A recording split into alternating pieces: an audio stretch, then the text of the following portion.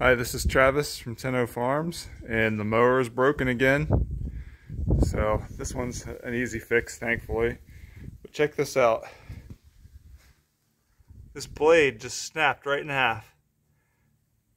And I'm looking at it here, and the cutting edges don't look like they hit anything. There's no fresh nicks or anything. There's an old gouge there.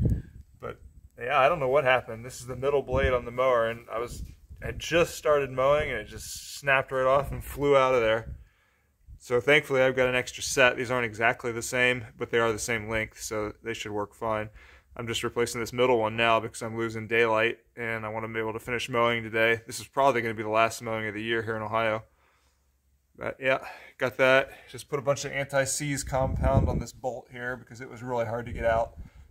I'm going to replace the other two after I'm done mowing when it's dark, so I don't miss the mowing opportunity. But yeah, fun stuff.